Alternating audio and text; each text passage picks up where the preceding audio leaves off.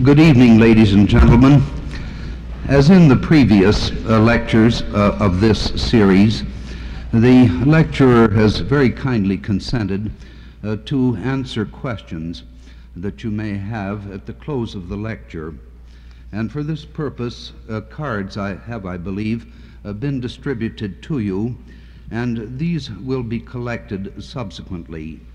At the close of the lecture, we will take a 10-minute break for a little rest, and especially for the lecturer's rest, and then we shall return for the question period.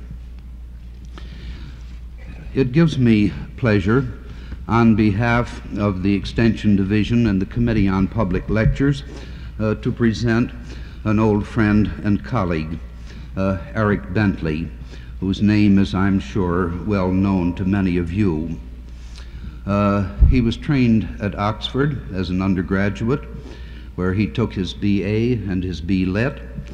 He took his Ph.D. at Yale in 1941, and then taught here at UCLA before the war. He has taught subsequently at Black Mountain College, at the University of Minnesota, where for a time he replaced Robert Penn Warren, at Harvard as the Norton Professor of Poetry, and he has been, since 1953, the Brander Matthews Professor of Dramatic Literature at Columbia. From 1952 to 1956, he was the dramatic critic of the New Republic, and he gained a wide audience at that time. But he is known for much more than dramatic criticism, and I refer also to his translations, notably perhaps those of The Good Woman of Sichuan and The Caucasian Chalk Circle, and by these he contributed notably to the establishment of Bertolt Brecht as a living force in the English-speaking theater. His anthologies of drama have been widely adopted and have been very influential. I name only a few. From the modern repertoire, the modern theater, and most recently, I think, the classic theater. Finally, Dr. Bentley is the author of a good many vigorous and searching books on the drama, contemporary and older drama, beginning with his book, The Playwright as Thinker, in 1946, George Bernard Shaw in 1947, a very delightful volume, In Search of Theater, 1953, The Dramatic Event, 1954, and What is Theater, 1956. Thus it is with much pleasure that I present to you Dr. Bentley speaking on the subject of what Shakespeare has meant to succeeding ages. Dr. Bentley.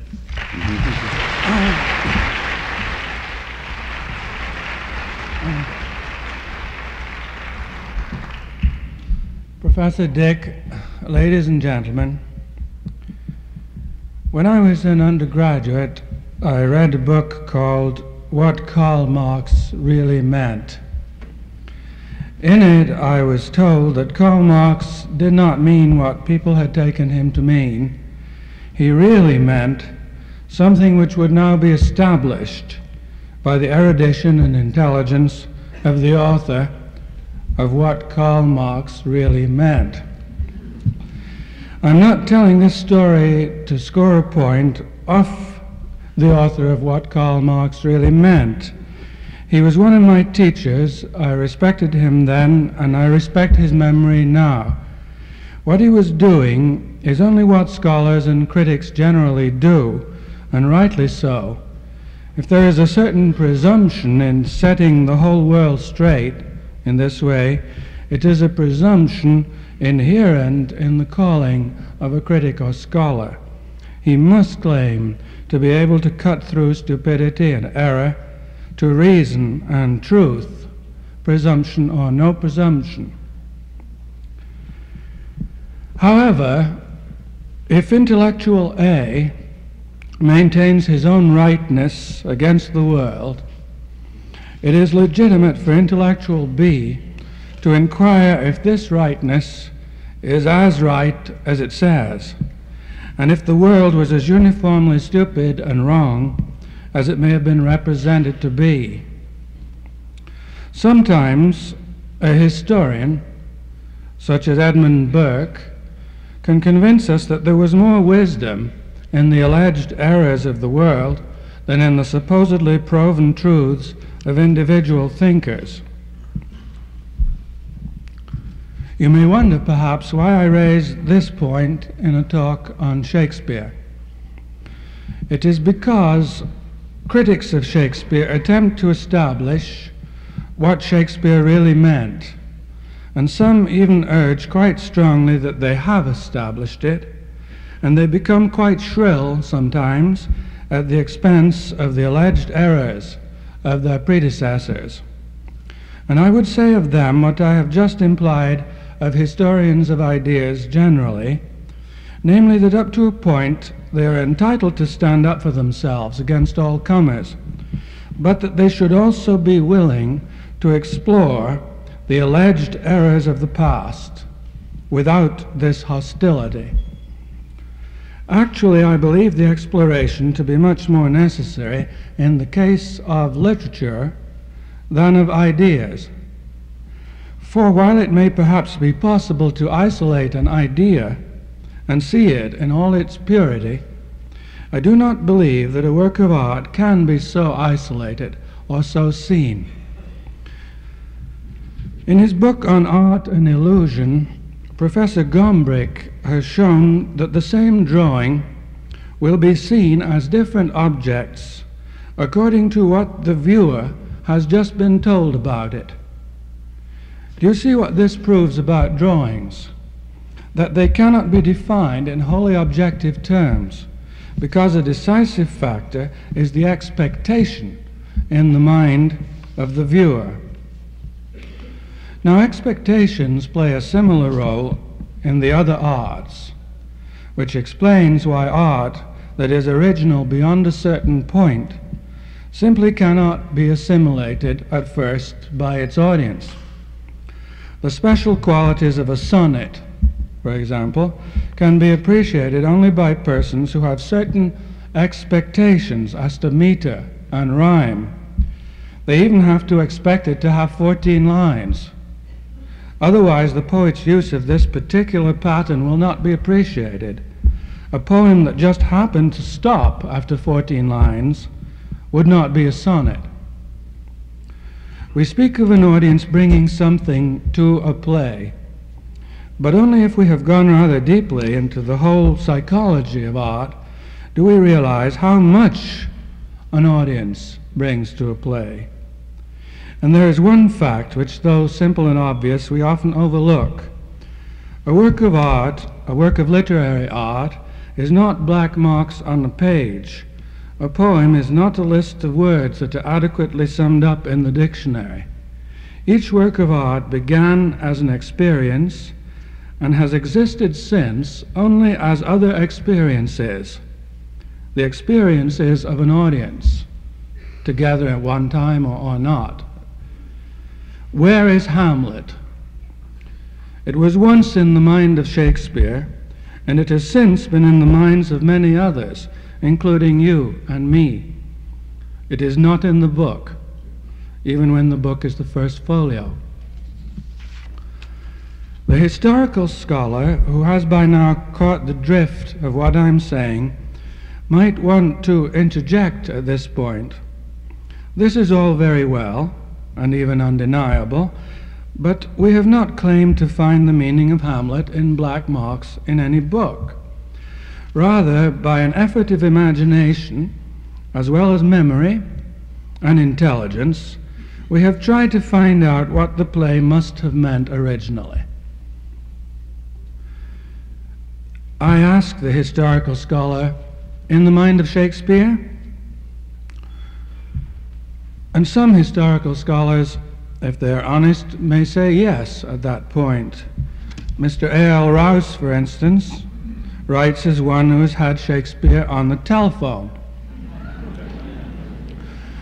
I would only interject that those who claim to enter the mind of Shakespeare under the impression that that is pure history are practicing self-deception.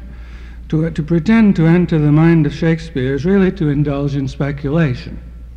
Perhaps the motive is simply to find, for one's own small opinions, a large authority that they may not deserve.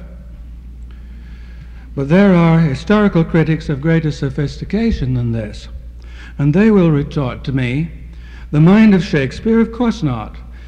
We're thinking of his first audience. From the study of Elizabethan times, we can tell you that such an interpretation of Shakespeare, such and such an interpretation of Shakespeare would have been inconceivable in the year 1600, while such and such, on the other hand, would readily have commended itself as what Shakespeare really meant. Here we come to the issue on which there is the strongest difference of opinion.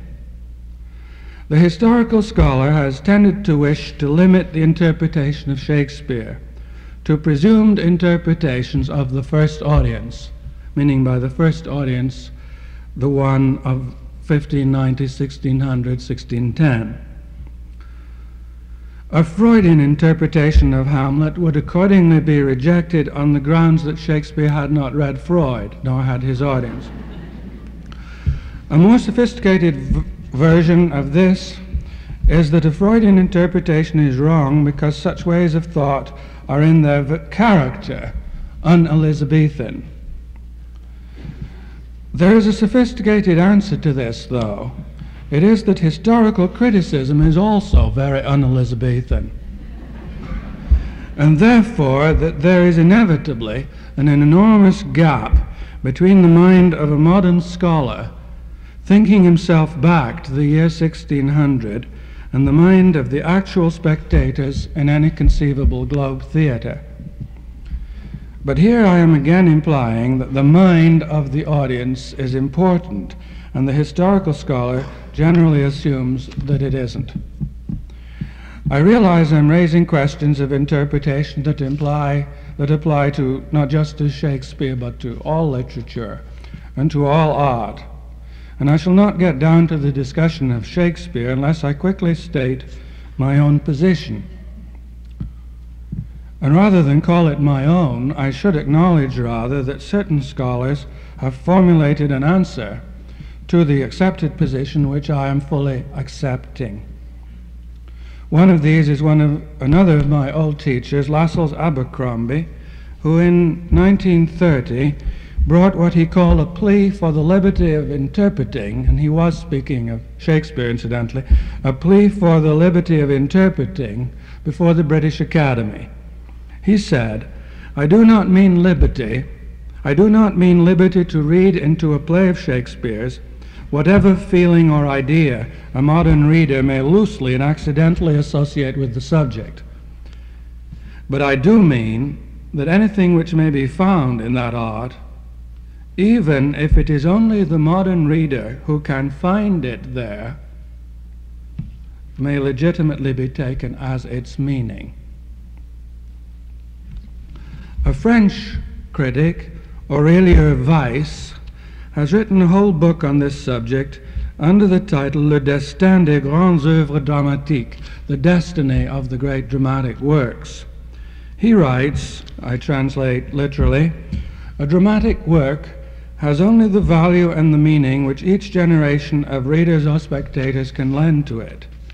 What would be the effect and the fate of drama without the active collaboration of the spectators, without the development, the interpretation, and the meaning which they must give to it? The theatrical work of the past which triumphs in the present becomes a work of our time by virtue of an inevitable process of adaptation, unquote. It is proper that within limits, Hamlet should be different in each generation. What is improper is to dismiss the Hamlets of former generations as based on inadequate knowledge or inadequate intelligence, and to claim to be able to state now, at last, what Shakespeare really meant. Some people write patronizingly of Dr. Johnson's view of Shakespeare, or Goethe's, or Coleridge's. But if the modern scholar has any advantage over them, it is just the kind of advantage he is least likely to claim. Each person, scholar or not, enjoys the advantage of his own particular vantage point, angle of vision, and no other. There are things about Shakespeare, in other words, which are visible in 1964, which may not have been visible in 1760. What we forget is that the converse is also true. The 18th century had its point of vantage. I see this as exactly like looking at a physical object, like a mountain or a building, that you look only from one side and you see things which the people looking at the other side don't see, but then the reverse of that is also true. To admit that the 20th century has some natural advantages goes against the scholar's grain, since he is trained only to help his students counteract whatever may be the disadvantages of the present. Actually, if the scholar could give up as an illusion the notion that he would ever attain the point of view of the original audience, he would then be free to accept whatever may be the advantages of the 20th century angle of vision, and so he might help us to see more from this angle. Changing the metaphor a little from eyes to spectacles, we see with our own spectacles. I'm saying that scholarship should not deprive us of these, since it can offer in exchange only frames without lenses. But I'm not trying to deprive historical scholarship of a function. I think it can guide our vision somewhat if it accepts our spectacles, not to mention our eyes. What Shakespeare really meant is known only to God, and will be. And even God, if he is a philosopher, will toss the proposition back at us and ask, what do you mean by really? What Shakespeare has meant, which is the title of my talk tonight, not what Shakespeare has meant in successive ages necessarily, but what Shakespeare has meant in successive ages, yes, but also what he has meant in your life or in mine, is a matter of history. And the poet's 400th birthday is a good time to recall it. The phrase, what Shakespeare has meant, itself contains at least three distinct meanings.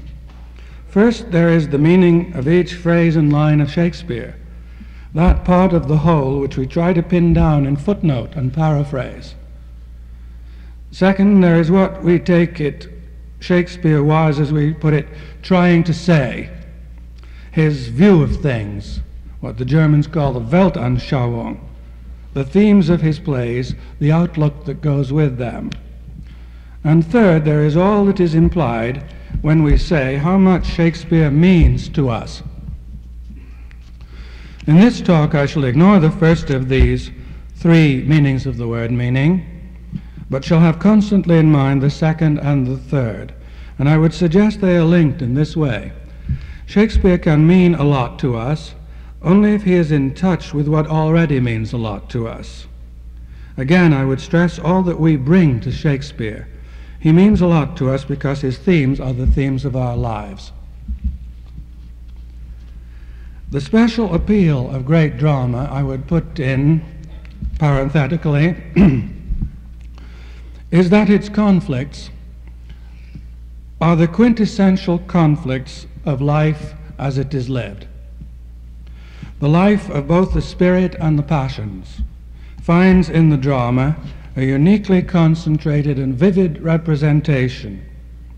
So it would seem, this art, a vacuous art to a creature without spirit or without passion. But it is no less vacuous to a human being who sets aside his humanity and tries to see it without recourse to his own spirit and his own passion. Objectivity here would mean vacuity. In short, one interprets Shakespeare with all one has got. On the one hand, with all one has got of erudition and historical sense, and on the other, with all one has got of experience and of personal identity. I interpret Shakespeare, and you, and he, but less so we and they. I wish this evening to offer three brief interpretations which I hope are neither immodest nor modest. In other words, I have not tried to keep myself out of them, but I must hope that I have not intruded myself so much that what I say has little relevance for others. The subjects of these interpretations are three. First, poetic drama, second, tragedy, and third, tragic comedy. The questions I shall address myself to are: how does the poetic drama of Shakespeare differ from the poetic drama as we have known it later, as well as from prose drama? Second, what is the view of life found in Shakespearean tragedy, or at least in what I believe to be the greatest of the tragedies, King Lear? Third, what is the special message, as it would seem today, of Shakespeare's tragicomedies, and especially Measure for Measure? What is poetic drama, my first theme? Drama that is poetry differs from the two kinds of drama we are most familiar with. These are, first, drama that is conversation, and second, drama that is elevated rhetoric. The difference between Shakespeare and the modern conversational drama is obvious enough. What is the difference between Shakespeare and good rhetorical drama, such as Schiller's Mary Stuart? A rhetorician takes the language as it is and marshals his words with all the professional skills of pulpit and law court. A case is stated, and if it is stated with more than clarity and concision, then what is added might be considered flourishes of humor, of wit, of cleverness. But the poet does not regard words in this way, as tools already made. They are tools he makes and remakes while using them. The rhetorician is rightly said to clothe thoughts in suitable words, and that is to imply that the thoughts already existed fully enough for us to judge that they are now suitably clothed. Now, if they existed in words, presumably other words and less suitable ones. Hence, the rhetorician is an improver of phraseology, a professional rewrite man. His aim is to put down what oft was thought but ne'er so well expressed. The poet, on the other hand, likes to get at a thought before it is fully a thought, before it has been pinned down with words. With him, the word finding and the thought thinking proceed together, and the result is not necessarily new vocabulary, but new language, new phrasing, new combinations of vocabulary, new rhythms, new meaning. We do not congratulate a poet on putting it well, but rather on producing a new it to put. For English-speaking persons, the great instance of fully poetic drama is inescapably Shakespeare. Ben Jonson's tragedies are comparatively rhetorical, the tragedies of the Restoration even more so. Even John Webster's claim to have created a fully poetic drama in this sense is dubious. He is rather the creator of poetic drama in the modern sense of a drama in highly colored language. I've spoken of the poet as making up his language as he goes along. Today, such a statement might suggest the devices of Finnegan's Wake, but the Shakespearean experiment was the opposite. James Joyce will have his joke on the basis of erudition and memory. His book is an experiment to end experiments and wholly retrospective in method. Shakespeare faced forwards and could get away with it because he had the luck to live at a time when the language was unsettled and young. He helped to mold not only an English of his own, but the English of English culture. One hardly needs the Oxford Dictionary to confirm that so many expressions are first found in Shakespeare. One has, while reading him, so lively and spontaneous a sense of being present at the very birth of meaning. Philosophically, there are in Shakespeare's works reiterations of older views, but the experiencing of the philosophers is forever new in him. This is one reason why Shakespeare means more to us than those who would teach us more. He takes us back to a point before that at which teachings are formulated. He does not contend or confute. He enables us to melt down our contentions and confutations, after which we can, if we are capable of it, remold them for ourselves. His spiritual strength is unique because he is the teacher behind the teachers. The most obvious characteristic of the Shakespearean style and method is rich and original imagery. All writing contains images, but the images of rhetoric are only those of conversation worked up with a fuller vocabulary and better rhythm. That is to say, they are old images, which the rhetorician uses again with more or less of an acknowledgement of the fact. Even what he would call his new images are still old. Either it will be found that they have been used before, or they represent so slight a departure from the old as to enforce no new way of seeing the object. Orators, no doubt, think of metaphors, think, as we say, of metaphors and similes, but what metaphors and similes they think of is a matter of habit helped out by logic. Their kind of imagery is merely illustrative, and we can all think of such images insofar as we are not dim-witted. The difference between Shakespeare and, for example, Schiller is in nothing so marked as in their use of images.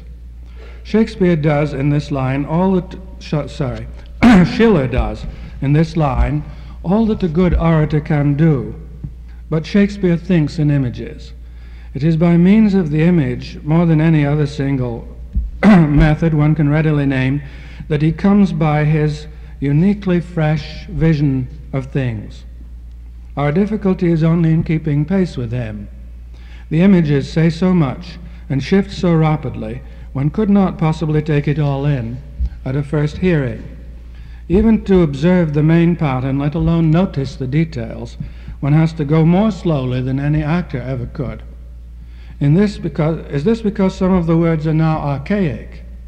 Is it because we are less quick in apprehension than our Elizabethan ancestors?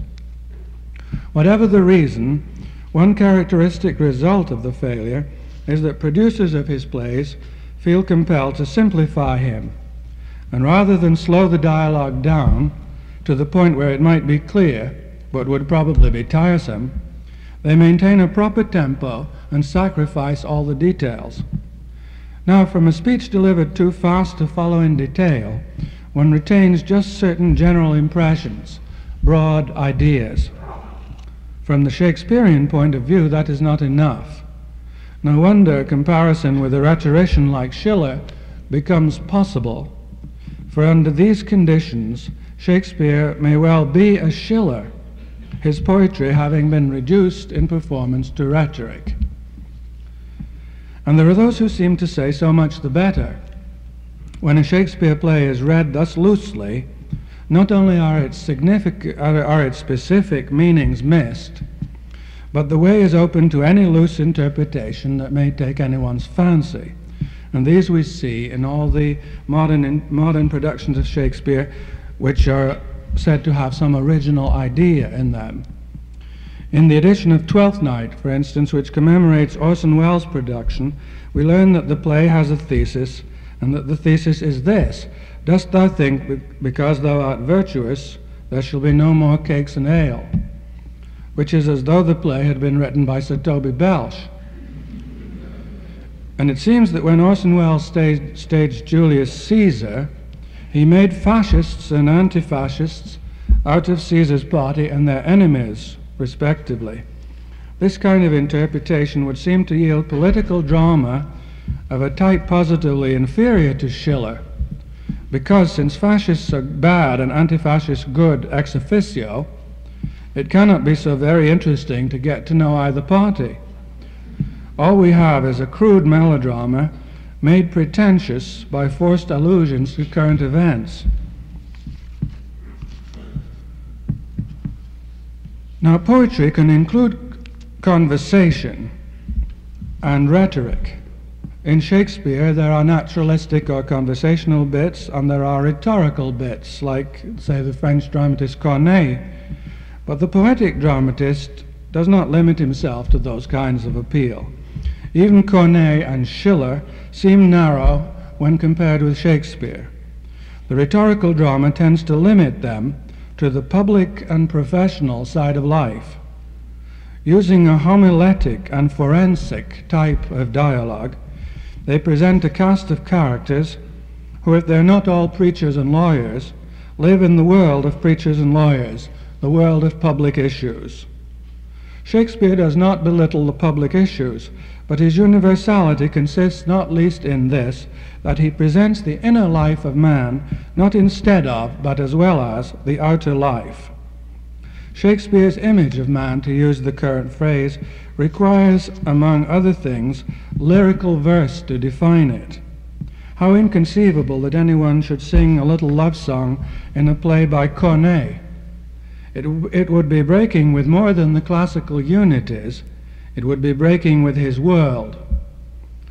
Influenced by Schiller and the Greeks, influenced by Shakespeare and the Greeks, Schiller very much wished to introduce lyrical elements into his plays, but his kind of lyric is itself rhetorical, and when his Mary Stuart bursts into stanzaic verses after 2 acts of iambic pentameter, the sense of change is very slight. In Shakespeare, on the other hand, the presence of little songs here and there is a token of an omnipresent lyricism that goes to the making of the Shakespearean verse texture throughout, the Shakespearean dramaturgy, and even the Shakespearean world view.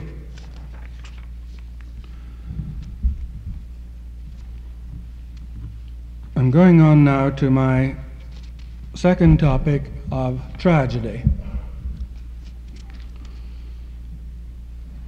In King Lear, we find these 2 propositions. As flies to wanton boys are we to the gods, they kill us for their sport. And also, the gods are just, and of our pleasant vices make instruments to plague us. Our first inclination, if we read this play as schoolboys, as many of us have, is to be so struck with the first proposition, the one about the flies and the wanton boys, and so bowled over by the horrors in the story, that we conclude this must obviously be the theme of the play. It has often been cited as such by people older than schoolboys. When, however, we get to the university, we are confronted with scholars who demolish this schoolboy interpretation with erudition, professional efficiency, and a certain amount of glee. Filling in the background of Elizabethan thought and proving beyond a doubt that England was a Christian country, even a Protestant one, they conclude that what we have here is a Christian, even a Protestant play that justifies the ways of God to man. At this point, it occurs to me that we must beware of steeping authors in their time so thoroughly that they drown. Even more than he represents other people, a poet is himself. I'm not saying that Shakespeare was a man of unorthodox views and militant temperament. I think King Lear could be read as a justification of the gods. But even if Shakespeare came back to earth and endorsed this reading, I would say there is always an appeal from the philosophy of a play to its spirit, and there is always an appeal from an author's intentions to his works. It is likely enough that Shakespeare saw himself as giving a Christian answer to the problem of evil.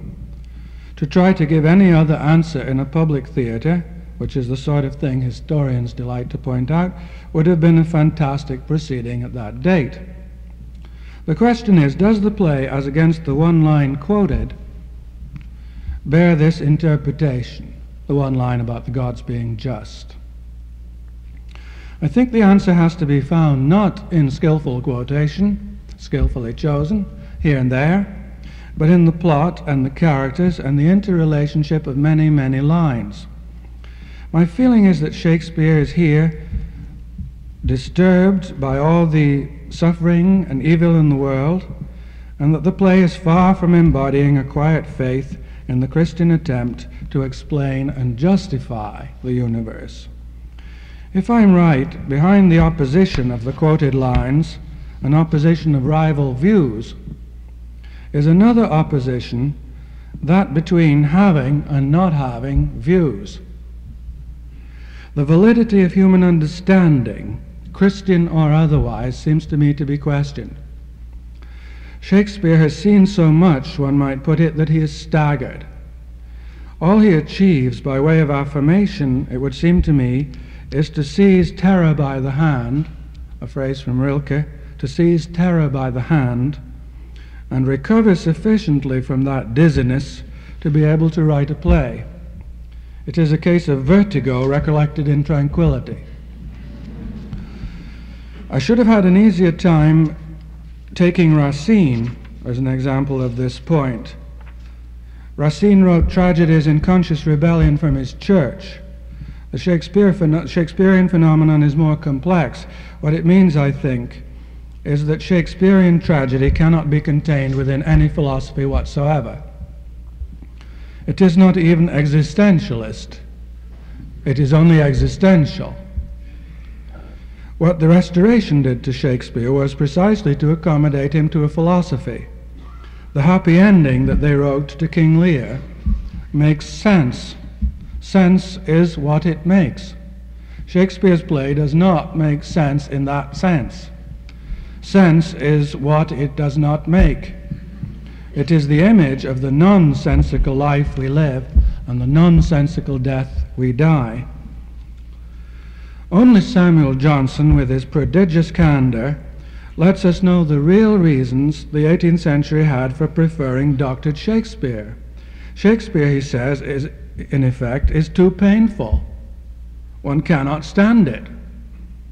It is clear from Dr. Johnson's remarks that neoclassic theories are but a rationalization of the fear, of the anxiety raised by Shakespeare.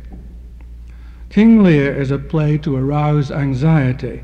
It pierces the armor of our ideas, and even of Shakespeare's ideas, I am maintaining, and strikes to the heart. The disturbance is in the springs of pathos. A phrase from Meredith, writing on the subject of tragedy, a disturbance in the springs of pathos. Should we generalize from this instance and say that great tragedy simply disturbs and that the disturbance is never transcended? I'm really having in the back of my mind here two theories of tragedy, one according to which it shows a transcendence of suffering, and the other according to which the presentation of the suffering or disturbance would be enough. Should we generalize and say that great tragedy simply disturbs and that the disturbance is not transcended? That would be nearer the truth, in my opinion, than the view, perhaps dominant up to now in the 20th century, that tragedy is directly positive, even optimistic. And yet, even in Lear, as I have just tried to interpret it, there is a kind of transcendence, namely the transcendence implied by the power to write the play. That Shakespeare transcended his suffering in writing King Lear. This, I think, should be called the only kind of transcendence which the tragic poet can promise. It is not necessarily the only one he supplies. And it is therefore the kind that belongs to our minimum demand on his services. Tragedy embodies an experience of chaos, and the only cosmos which the tragic poet can guarantee to offset it with is the cosmos of his tragedy, with its integration of plot, character, dialogue, and idea. The French critic Touchard has a simple phrase for the phenomenon tragedy. He calls it a song of despair, chanson de désespoir. The thought is an exquisite paradox because despair does not sing. If a despairing man starts to sing, he has already transcended his despair.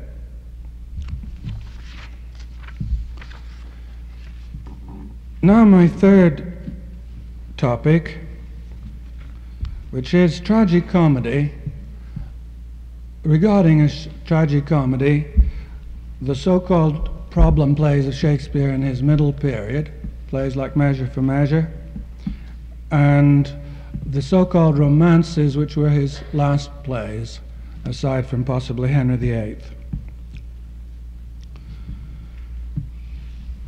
And here I turn more to the topic of the subject matter, the material used, not in the sense of plot, but in the sense of theme. Particularly Shakespeare's continuation after King Lear to explore his own experience of revenge, justice, forgiveness. The touch of forgiveness at the end of Lear, or the touch of forgiveness even in the middle of Lear, when Cordelia forgives her father in the great scene, No Cause, No Cause. This has been seen by scholars, rightly I think, as leading into the final Shakespeare, so-called, as leading into the treatment of reconciliation in The Winter's Tale and The Tempest and so on. So I want us to think for a moment about Shakespeare's treatment of this ultimate human theme, revenge, justice, forgiveness. It is possible to see life and to live life as nothing but a series of revenges. Very early on, we acquire the feeling of having been wronged. We can then spend the rest of our time on earth trying to get our own back. We begin by punishing our siblings. In adolescence, we can punish our parents. In our 20s, we can accept marriage as a device for the continuation of punishment till death us do part.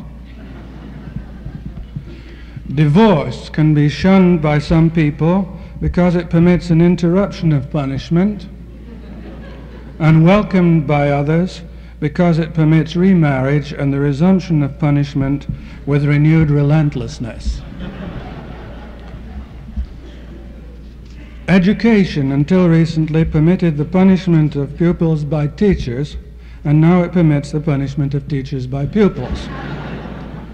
Under both systems, the younger children are punished by the older. The products of education compose what we call human society. Human society is designed for punishment on the grandest scale, by poverty, by strikes, by law courts, by concentration camps and prisons, by the noose, the axe, the gas chamber, the electric chair, and above all by war. That is stating the proposition in the grandest terms. We could state it in day-to-day terms. The tone of voice of a New York bus driver, there don't seem to be any buses in Los Angeles, so I haven't been able to explore this. The tone of voice of the New York bus driver bespeaks a life solemnly dedicated to the proposition that one must get one's own back at all costs, every hour of every day, and in relation to every human being encountered. Now, since a bus driver encounters half a dozen people a minute, at least in that city, he can amass a number of victims beyond the wildest hopes of any villain of melodrama. Getting one's own back, taking revenge, inflicting punishment for real or imagined wrongs, this has good title to be considered the principal activity of the species Homo sapiens. Somewhat less obvious is the circumstance that the idea of revenge is not nearly as welcome to mankind as the reality. Though taking revenge may be what we chiefly do, it also happens to be what we chiefly deplore. We always have to pretend that our revenges are not revenges, they are equitable punishment. Not that even punishment is quite reputable, but it almost becomes so when it is believed to be deserved. Hence justice, as we now know it, whether in private life or in the law courts is pure fraud, a mere rationalization of vindictiveness. To say that justice as we know it is a fraud is to say that it is not justice, but it is not to say that true justice has never played any part in human history. I'm willing to postulate not only a passion for revenge, but even a passion for justice. The misfortune for the world being that the passion for justice does not show itself either as often or as strongly. Though measures making for justice are not unknown to history, all the societies known to history are radically unjust. Much the same could be said about the individual realm, with the happy difference that here acts of justice are more numerous, more frequent, I should perhaps say. Many people indifferent to justice in the great world attach importance to it in their family and their personal circle. There is a circumstance less obvious. Although there has been so little of justice in human affairs, and nothing approaching a just society has ever been seen on earth, the imagination of mankind has been able to figure forth, and the conscience of mankind has been able to accept a yet loftier idea. This is forgiveness. Mutual forgiveness of each vice. Such are the gates of paradise. William Blake is telling us in these lines what it could be most valuable for human beings to know. But in fact, the gates of paradise remain closed because we have not proved able as a species, or even often as individuals, to act on that kind of knowledge. How should we practice forgiveness when we have not even managed to practice justice? Yet the idea of forgiveness is instructive, if only in reminding us that justice will never be enough. Better than revenge, justice is itself primitive. It is the principle expressed in the lex talionis, a Latin phrase of which the best translation is to make the punishment fit the crime. A man has stolen $100. When caught, he will be fined $100. That is the famous eye for an eye principle of the Old Testament. Brought up in Christian schools, I was always told that that principle was one of pure revenge. That's a slander on Judaism, but I'll give my teachers the benefit of the doubt and assume they may have dimly sensed that there was something dubious about justice.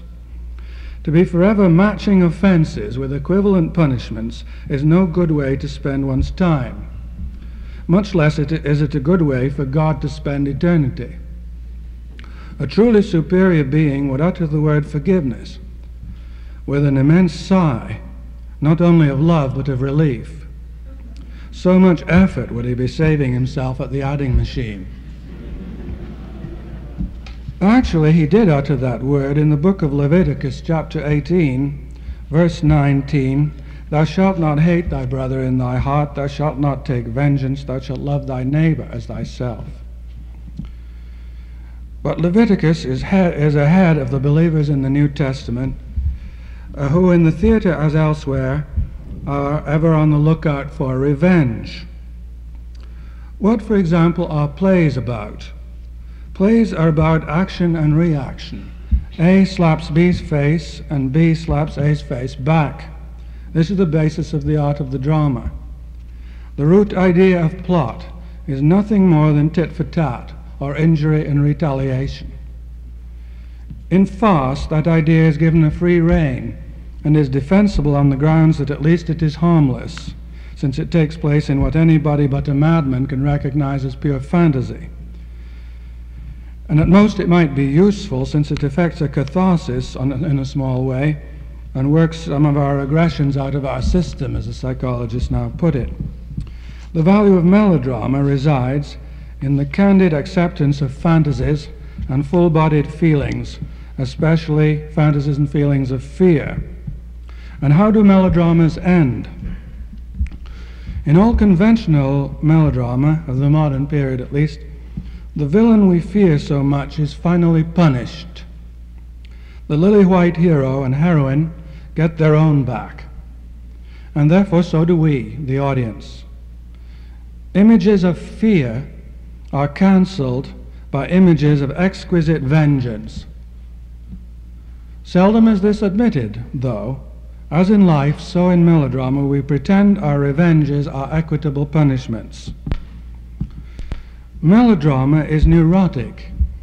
It is a neurotic habit to collect injustices in that way and take for granted that injustice is something that others do to me, not I to them. What I bestow upon them is deserved punishment. Melodrama reflects this little scheme. If the avengers of the Victorian melodramatic stage at first seemed remote, wrapped as they are in alien rhetoric and an outmoded kind of narrative, they remain symbols of what goes on daily in the lives of every man, in the life of every man. And so to proceed to tragedy and comedy is to proceed from the crude revenges of farce and the fake justice of melodrama to justice itself, the lex talionis. Volpone and Mosca must be arraigned and found guilty and sentenced. Portia in The Merchant of Venice preaches forgiveness but does not practice it. She has the Duke figure exactly what is the equivalent of a pound of flesh measured in what is dearest to Shylock, namely property. For half thy wealth it is Antonio's, the other half comes to the general state. To which Shylock replies with excellent sense, you take my house when you do take the prop that doth sustain my house. You take my life when you do take the means by which I live. But such is what we call comedy. How meticulous the tragic poets also are with their weights and their measures. Life for life, eye for eye, tooth for tooth, reads the famous passage in the book of Exodus. And the life for life idea is taken up by the playwrights as a principle both ethical and aesthetic. Ethical because it expresses the idea of lex talionis, aesthetic because it corresponds to the drama's tit for tat. A life is taken at the beginning of a story, restitution is made for it at the end with another life. Since Duncan's life is taken in Act 2, Macbeth's not will but must be taken in Act 5. Othello represents but a slight variation on the pattern. Desdemona's life is not taken till near the end, but it has been threatened ever since the plot got underway, and once forfeit must be paid for in the same coin, Othello must die. One cannot understand the extent to which the dramatists depart from what happens in real life until one has noticed their inordinate respect for the lex talionis. Consider, for instance, the idea of poetic justice as it has flourished in the history of the drama over long periods. It represents an extension of the lex talionis from the field of crime into that of virtue. Not only are the bad punished, in other words, but the good are rewarded. The quantities again being meticulously measured upon scales of justice. There is nothing in poetic justice to stop a man writing a great play, of course, and so, one scholar in the Spanish field has recently argued that it is presupposed in all the great Spanish drama. The modern dramatists, on the other hand, have objected to poetic justice and have delighted to let the malefactor go unpunished. This, however, does not mean that they care less about justice and have rejected the lex talionis. By showing justice outraged, they hope to outrage the audience and fan the passion for justice into flame. The old approach was conservative. In Lope de Vega's play Fuente Ovejuna, for example, justice was imposed by God and the king. The play has been modernized in the Soviet Union by simple omission of the ending. What the play then comes to mean is that justice will be done when the people take over. Understood in this way, justice can easily deteriorate into mere revenge and drama into melodrama. Marxist fighters, like other fighters, are all too eager to match the enemy's atrocities with their own. And when men enjoy carrying out the lex talionis, something has been added unto justice, namely cruelty. Jesus said, "Father, forgive them, for they know not what they do." With the capitalistic oppressors in mind, Bertolt Brecht once posted up on stage the words, "They do know what they do." He had a point there, but it is unlikely that anyone would be able to implement it except vindictively. The Elizabethans tried to forestall this danger. They invoked the passage from Paul's epistle to the Romans, in which Paul said that revenge was not for us to take, but should be left to God. Vengeance is mine, I will repay, saith the Lord. So far, so good. But in this world, God's vengeance must find a human instrument. And then how are we to know if a given avenger is God's instrument? It is even harder to tell if a man is God's instrument than if his motive is a passion for justice. And why does Paul use the word vengeance? What business has God with that? Is there not something dubious in Paul's attitude? Something dubious in the whole traditional attitude of the West? No one professes belief in revenge. Everyone agrees that justice is preferable, and the highest teaching invites us to think, invites us to that transcendence of justice which is forgiveness. It is vain to expect the drama or any art to stand far above the culture it belongs to. If the culture practices revenge, tempering it occasionally with a little justice, it is to be expected that that is exactly what its literature will do. This in turn explains why a truly radical man, like Tolstoy, may come to reject most of Western literature with most of Western society. He did stand above his culture.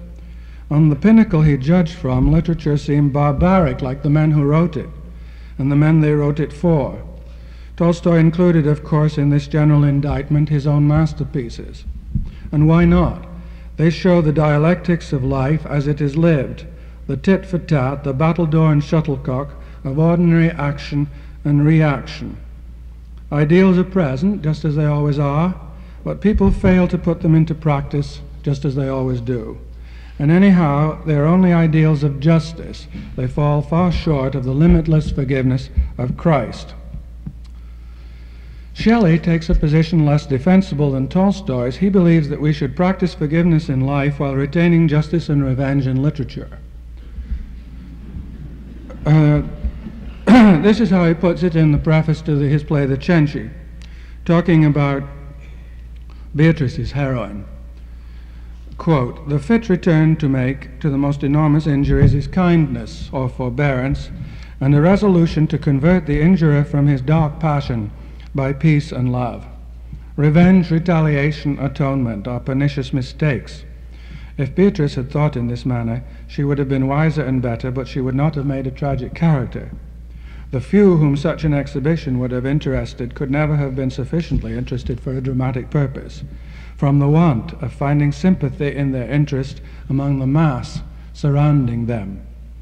It is in the restless and anatomizing casuistry with which men seek the justification of Beatrice, yet feel that she has done what needs justification. It is in the superstitious horror with which they contemplate alike her wrongs and their revenge that the dramatic character of what she did and suffered consists." Unquote. Now it's true that the drama deals more readily with badness than with goodness, with failure than with success, as does literature in general. This is why people have found the best character in Paradise Lost to be Satan, and the Inferno better reading than the Paradiso. Literature stops this side of paradise and deals with the world, the flesh, and the devil. But what Shelley overlooks, in this passage at least, is that literature reflects human interest, that is, reflects life as it is. If reality was suddenly changed in the way he proposes, the result would be that with equal suddenness, literature would be all forgiveness too. Revenge appeals to the dramatists because they are masters of reality and not ideologues. Shelley takes forgiveness and love to be inherently undramatic. He sees only the final state of beatitude, reached possibly by a forgiving saint at a supreme moment, and therefore overlooks the fact that forgiveness is achieved with difficulty, and that there is a drama in the difficulty or conflict through which it is reached. Forgiveness is an alternate reaction, to put it prosaically, to revenge. and can be understood, functionally speaking, as revenge is understood. Here is an account of revenge from studies of hysteria by Breuer and Sigmund Freud. The instinct of revenge, which is so powerful in the natural man and is disguised rather than repressed by civilization, is nothing but the excitation of a reflex which has not been released. To defend oneself against injury in a fight, and in so doing to injure one's opponent, could be called the adequate and preformed psychical reflex. If it has been carried out insufficiently or not at all, it is constantly released again by recollection, and the instinct of revenge, so-called, comes into being as an irrational, volitional impulse.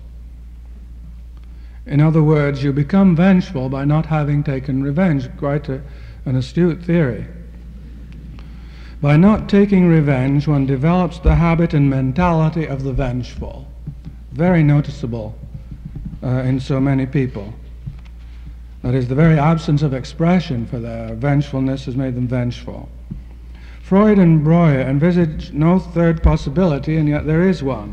It is to react using the same energy in another direction, trying to be very physiological about all this. In the spirit of forgiveness, this too could be called an adequately performed reflex. In view of his interest in nonviolent resistance, it is curious that Shelley did not agree to this. His point of view in the passage quoted is pretty much that of juvenile Philistinism in America today, according to which turning the other cheek is sissy. Vengefulness actually is nothing if not a sign of diffidence. And forgiveness, far from being a sort of natural emanation of human mildness, has to be fought through to in a very arduous process, besides which hitting back is very simple. Machiavelli was right. In public life, things like forgiveness do not exist. Imagine a candidate for the Senate proposing to forgive someone, or let alone a group or a nation. It just isn't done. Yet forgiveness enters into private life. Why? Is it not largely because each of us, weary from orgies of small revenges, small in the case of most of us, I suppose large in the case of others of us, weary from orgies of revenge, yearns to be forgiven? Our very existence seems to demand not only justification but forgiveness. If the human interest in forgiveness can be attributed to no nobler source, it can be attributed to this natural or existential need to be justified. We wish we need to be forgiven. We are sometimes able to forgive others for no better reason than that we wish and need to be forgiven. And forgive us our trespasses as we forgive them that trespass against us. It's a kind of bargain. We cannot come directly to Blake's conclusion on mutual forgiveness, but we may come to it indirectly by realizing, as Juvenal puts it, that in the verdict of his own heart no guilty man is ever acquitted. In Hamlet, do we not find Shakespeare himself entangled in the ambiguities of Western civilization, the ambiguities of justice and revenge? The story seems basically pagan, even to the extent of accepting revenge as legitimate. Yet, the culture suggested by the Shakespearean poetry is unmistakably that of Elizabethan England, and there are many references in the play to Christian belief. I remember wondering as a boy how it could be Hamlet's duty to take revenge, since the Bible says that revenge is wrong.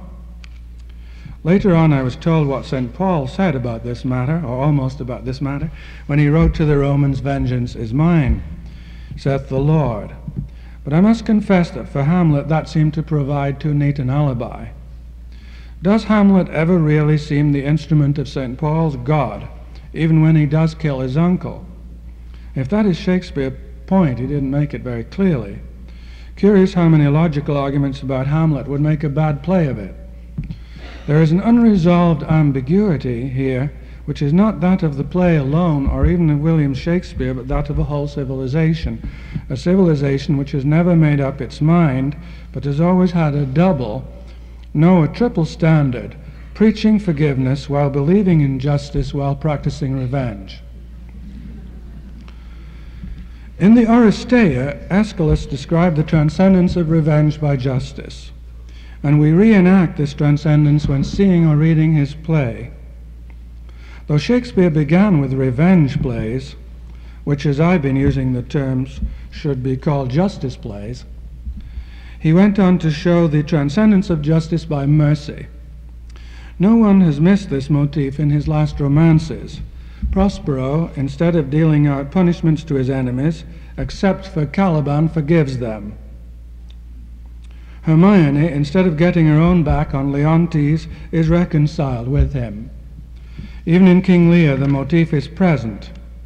The play is not a demonstration that the gods are just, for what happens is not deserved punishment. The gods may not kill us for their sport. They may kill us without even knowing it. There may even be no gods. If there is a morally positive element in the play, and I think there is, its most lovely and I would think most dramatic manifestation is Cordelia's forgiveness of her father. It is the purified love of these two that gives the ending of the play its moral beauty. Cordelia herself stood in need of forgiveness, by the way. In the opening scene, she is not only right, she is rigid. She is insistent on her rightness and unwilling to make use of any of her resources except her rightness. When she returns from France, we see a different woman. The ice has melted. Her attention is no longer focused on her own rightness. Her forgiveness is so deep it is absorbed by her love and requires no statement. The very need for it can be denied. As Lear says, "I know you do not love me, for your sisters have, as I do remember, done me wrong. You have some cause, they have not." And she replies, "No cause, no cause." We are right to speak of the beauty of these lines in which there is no separable beauty of word or phrase. It is the beauty of a moral attitude that has overcome us, embedded as it is in character and action. Forgiveness and reconciliation are not here the static, inert goodness that Shelley feared. They are worked through to, fought through to, suffered through to. Neither justice nor revenge was ever more dramatic than this. That is just an aspect of King Lear, but there is one Shakespeare play, aside from the last romances, that is all about forgiveness. This is Measure for Measure. Lex talionis is the subject proposed in the title and repeated at the opening of the last scene, in which it will finally be repudiated and transcended. The very mercy of the law cries out most audible even from his proper tongue, and Angelo for Claudio, death for death. Haste still pays haste, and leisure answers leisure, like doth quit like, and measure still for measure. Claudio is not dead. The god of this play is not one who lets a Claudio die so that the death of an Angelo can follow. Not God, but Angelo is here the champion of the lex talionis. Earlier in the play, Isabella advises him to forgive, since he will need to be forgiven. None of us is good enough to wish justice handed out to him. How would you be if he which is the top of judgment should but judge you as you are? Oh, think on that, and mercy will then breathe within your lips like a man new made. Such is the main point of this play and its place in the main action. But the play has a double, or what I would call a dialectical action, of which the second, an antithetical part, is often overlooked. In the final scene of Measure for Measure still, Isabel is asked to practice all she preaches, to take the Christian message so much to heart that she will plead for mercy not for her brother, whom she supposes is dead, but for her enemy, whom she believes her brother's killer. Every law, except the law of sheer forgiveness, speaks against this plea. Should she kneel down in mercy of this fact, her brother's ghost, his paved bed would break, and take her hence in horror. How can she do it? She is not the kneeling kind.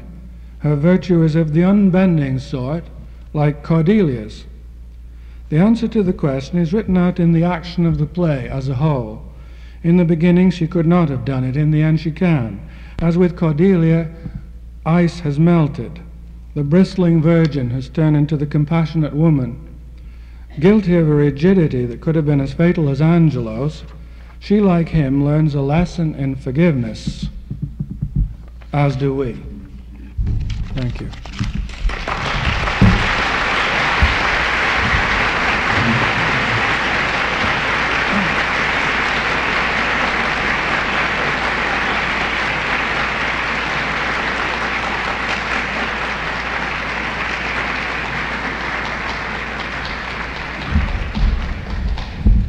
Thank you, Dr. Bentley. We will now take a break.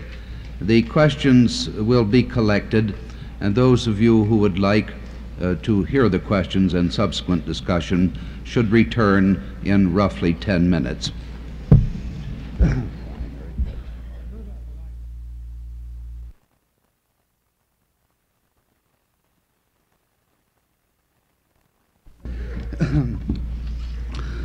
Does the critic have a direct role to play in prodding us, the audience, into an awareness of the meaning of life?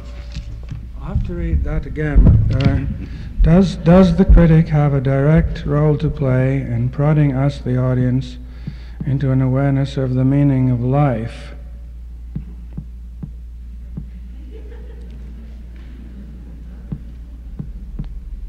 Yes.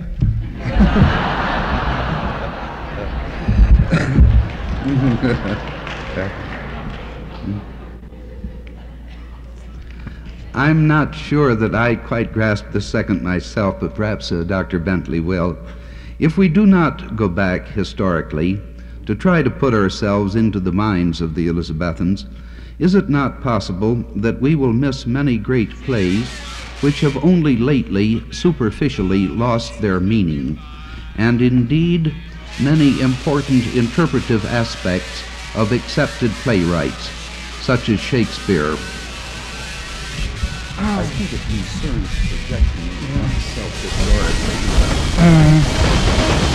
What's that? You know that Gertrude Stein on her deathbed was supposed to have said, "What is the answer?" and then after another minute she said, "What is the question?" And this is where I am with my answer to this.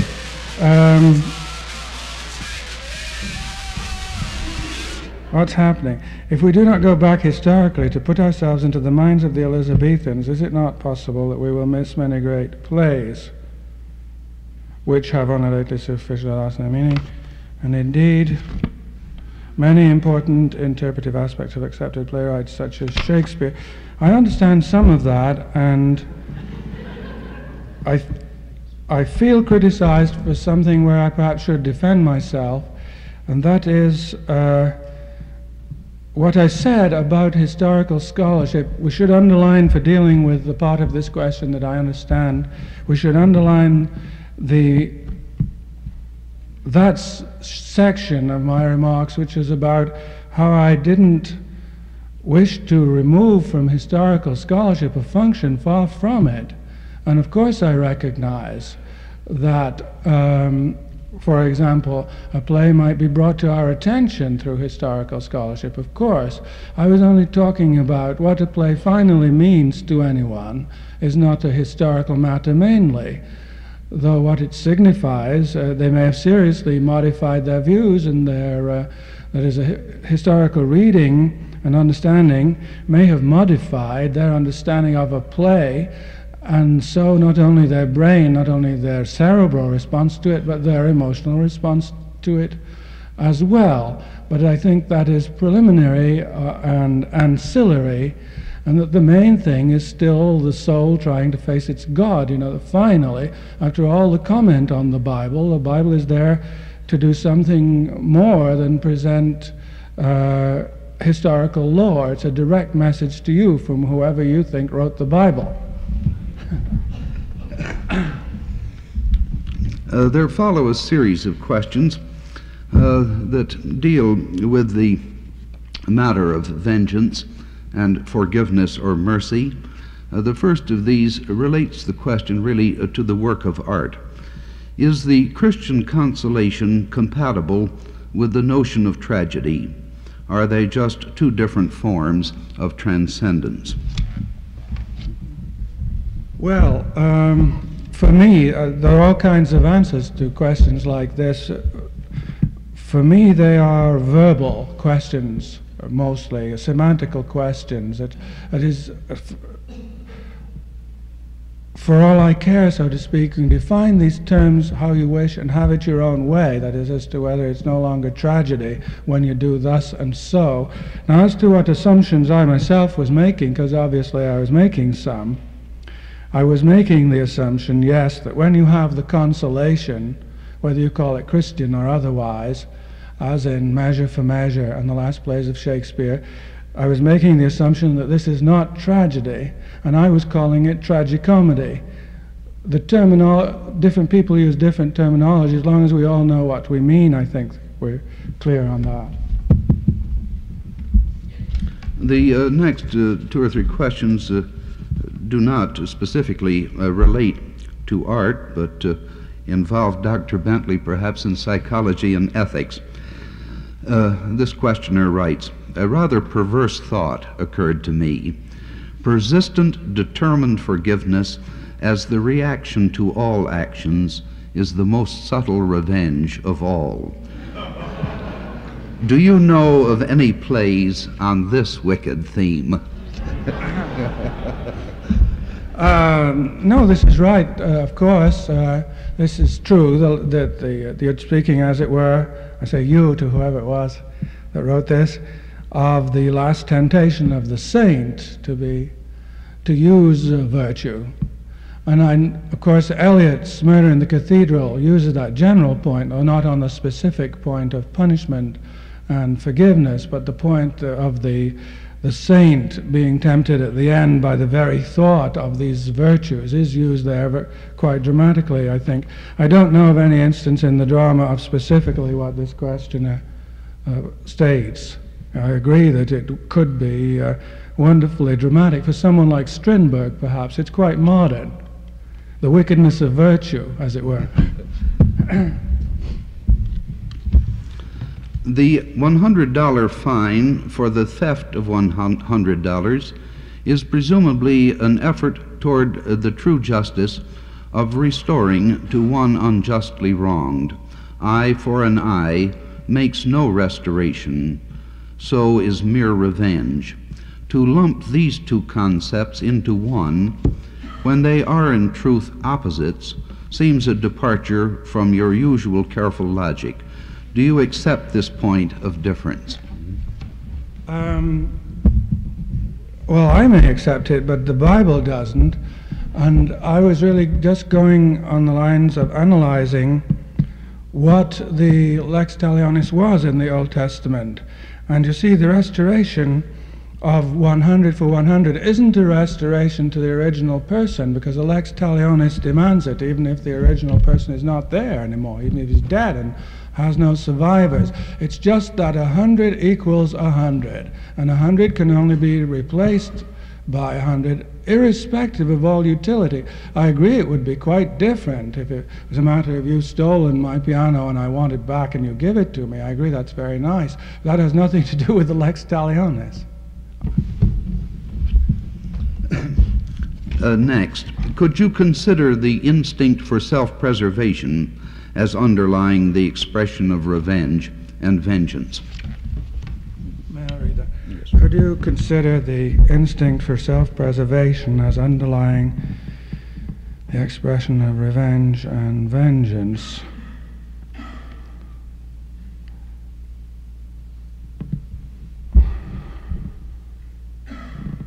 I could consider that it might, but I can't consider that stating it gives us a very full analysis of revenge and vengeance. I think those suggestions of Freud and Breuer, for instance, go much further in suggesting that the organism feels incomplete when it has been hit and hasn't released the whatever it is that the being hit does to you.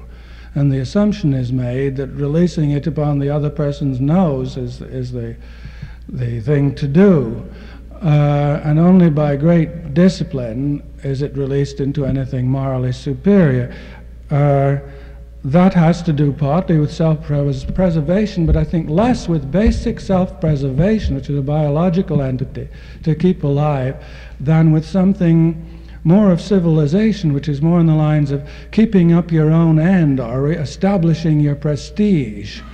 The whole, the usual now middle-class American idea about young people, that they have no dignity if they weren't vengeful, because they'd be sissies and so on. This seems to me, that's not self-preservation, that's keeping the prestige of being the male, etc. One last general question of this kind, and then some of the others, I think, return specifically to some of the plays. Would the Gandhi-Martin Luther King concepts fit your view of non-revenge and at least approach forgiveness? Yes, I thought that probably the phraseology I used would say that, because it's phraseology taken from Gandhi of non-violent resistance, and it's somehow clearer, at least became clearer to me in his life and work than it has been in Christian tradition generally. What the point I was trying to make is clearer there, that it isn't just an expression of pure virtue in a natural way, but that it is the taming of a very proud creature, which Gandhi was. If you read about the young Gandhi, you will find he was no gentle person, but an arrogant and aggressive person. He had all those energies still as an old man. He never declined as far as life force was concerned. It was a work perhaps natural in some degree in a country that has yoga and so on, that he would think of redirecting this fierce and hostile energy and making it only hostile to bad things and not to bad people, a redirection of energy, not an absence of it, is very different from at least what most of traditional Christianity seems to have been saying on this point. And so definitely, and now Martin Luther King is a Christian, but nevertheless he's a Christian influence from outside Christianity, namely by Gandhi. Why doesn't Hamlet ever consider his desire for revenge sinful? Why doesn't Hamlet ever consider his desire for revenge sinful? That's what I said, isn't it? Why doesn't Hamlet ever consider his desire for revenge? I mean, that was what worried me as to why Shakespeare didn't say that more often. I think there are perhaps lines, or none are coming to my mind at this moment, where he is worried. No, it's really, I suppose, the scholars are right on this point, that the worry is less about, it's more complicated. If it were revenge, it would be sinful, but Hamlet can tell himself that it's not revenge because he is the instrument of God. Certainly he is if the ghost is right, and therefore the discussion is often, as in Dover Wilson's book, What Happened in Hamlet, of whether what we get in Hamlet isn't his wondering whether the ghost was in fact from God, which makes the revenge not revenge but divine retribution, or from the devil, in which case it would be revenge and which would be sinful. Those seem to be the terms in which Shakespeare stated it. Therefore he has nothing to say to those of us who ask this question.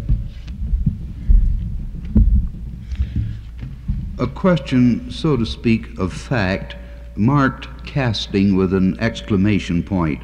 What ages should the daughters of Lear be? Goneril, Regan, Cordelia. Lear's age, question mark. Good heavens. What age should the daughters of Lear be? From an ethical standpoint? No, I think practically.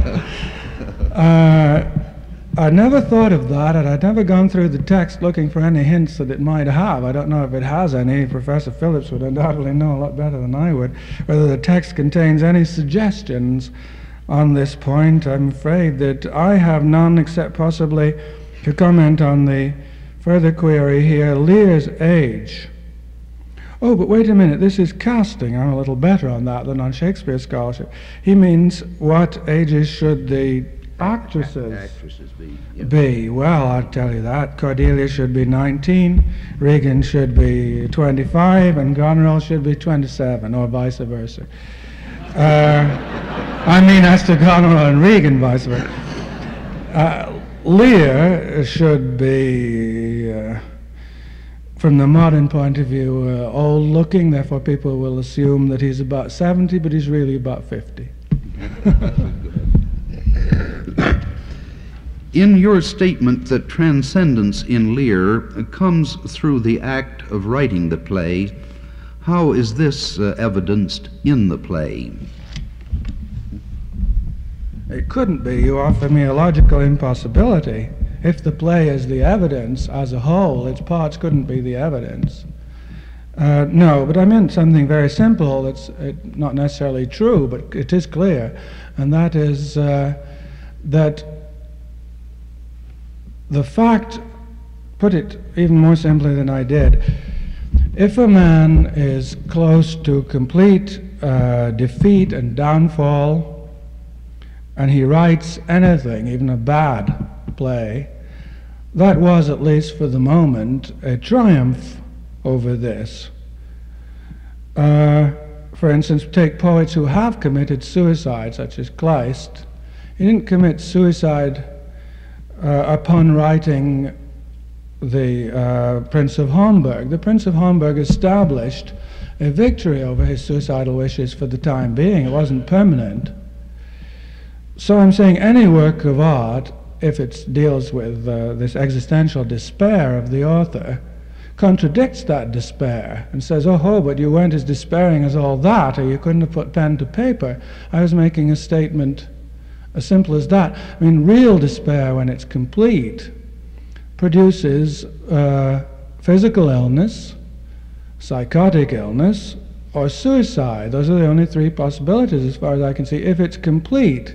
But if you have any remaining powers, you may do something. I'm suggesting that Shakespeare wrote King Lear, so that to be able to write it out of what is confessed in it is a tremendous triumph of the human will and imagination. I meant it that way.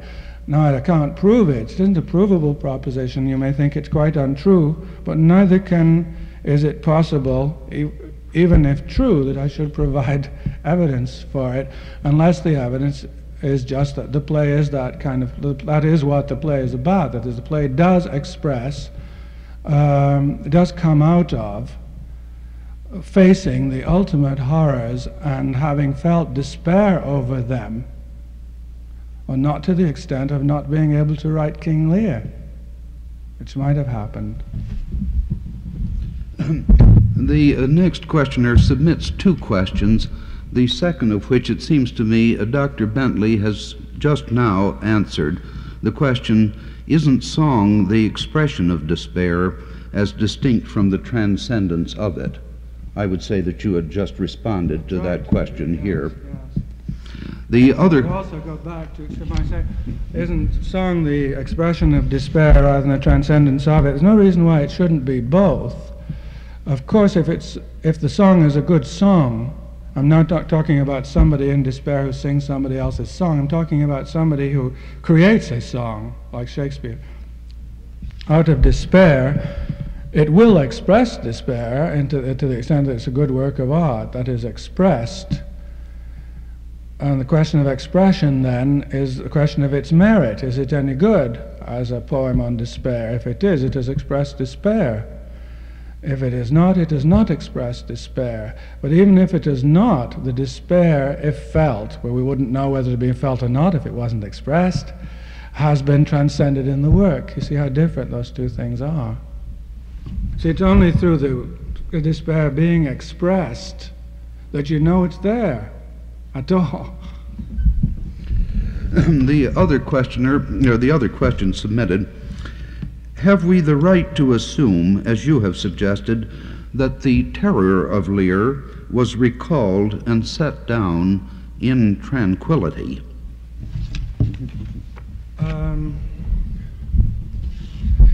it was, I said vertigo and tranquility as a joke. Of course, I won't quote that as an alibi.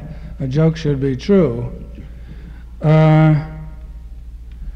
Tranquility is relative. Of course, I wasn't claiming to enter into Shakespeare's life and to have noted that on the days when he was writing King Lear, a peculiarly serene expression was on his countenance.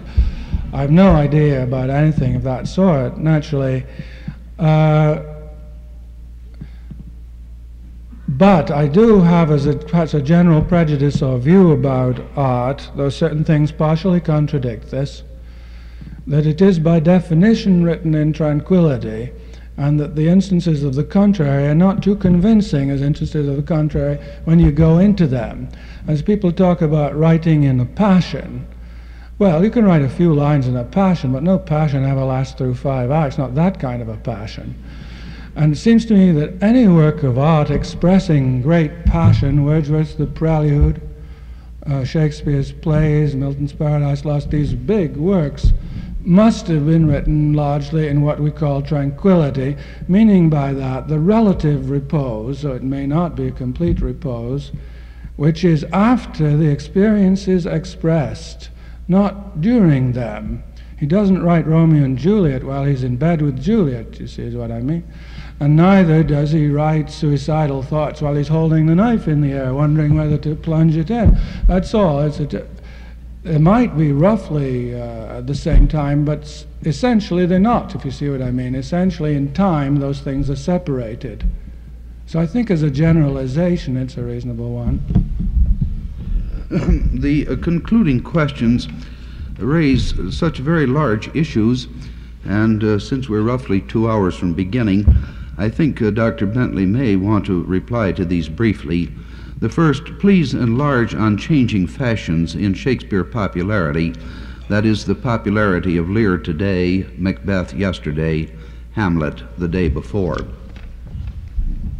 Yes, I think that's a very relevant point, and that I hope it was suggested by the opening part of my talk, the part about the growing, how Shakespeare's works, like any great works, move and grow and shape themselves in time. This makes the changing judgments not just a matter of snobbery, accident, faddism, and so on, but representing possibly deeper changes in history.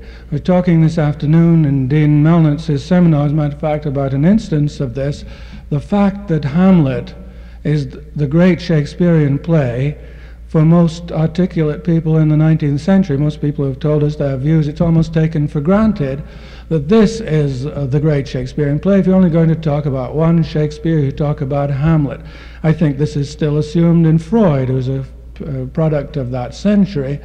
From his point of view, Hamlet was the Shakespearean play. He sums up 100 years in that. And now, today, it's King Lear, or it seems so. It seems so in the last 10 or 15 years.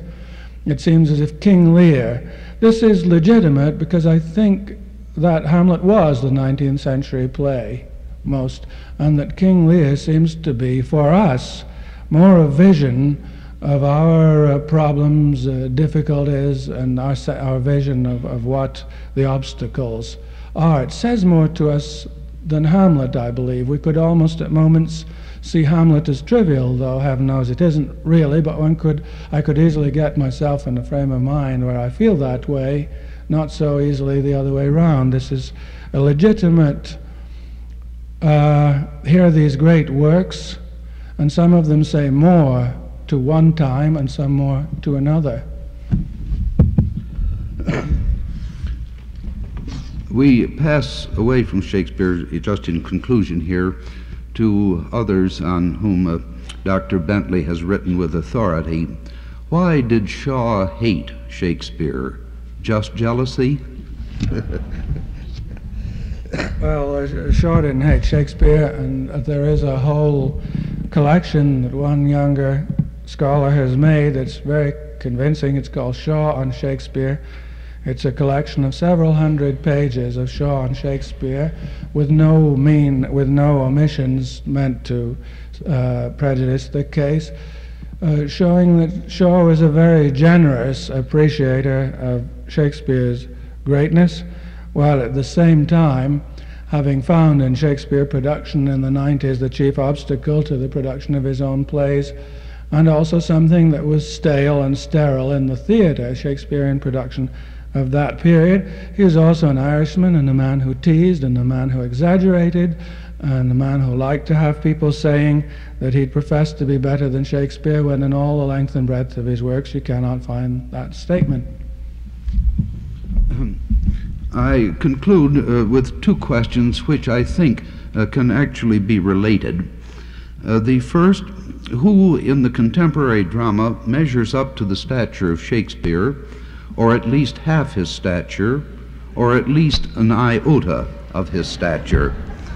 The other, since your scholarliness is associated with Brecht, could you speak of his place in the world theater of today and tomorrow? Does he not represent a kind of Shakespeare of our day? Well, I resist the first question because it seems to ask for a kind of grading of giving dramatists A+ and A- and B+ and so on. I think there can be no exact measuring of this. One reason why we estimate Shakespeare so highly in relation to foreign playwrights may be that we understand the foreign ones less. I certainly understand Sophocles much less, and so I may not that I would state dogmatically that he's inferior to Shakespeare, but he would always mean less, because the intimacy of one's relation to Shakespeare can be greater through one's better understanding of the English language, since Shakespeare is language and Sophocles is language, but another language.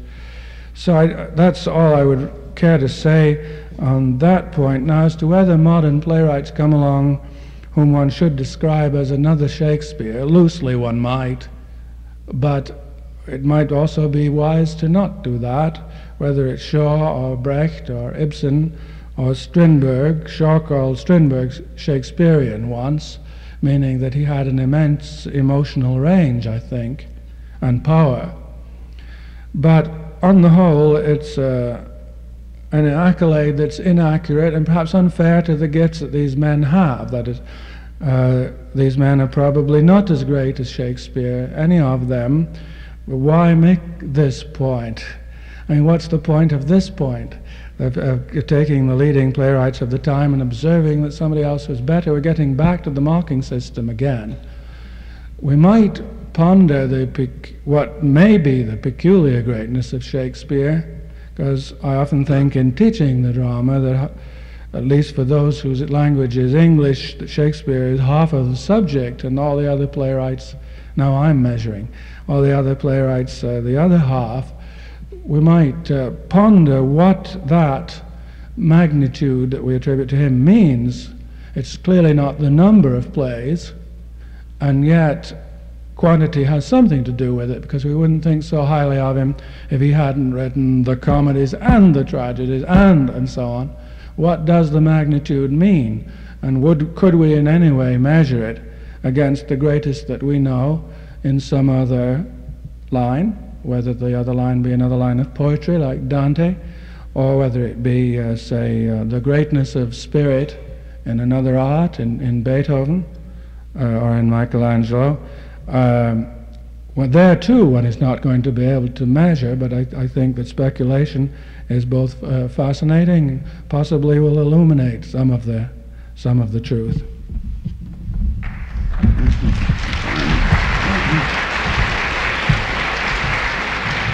Thank you, Dr. Bentley, for the lecture and for your generous answering of these questions. Good night. Thank you.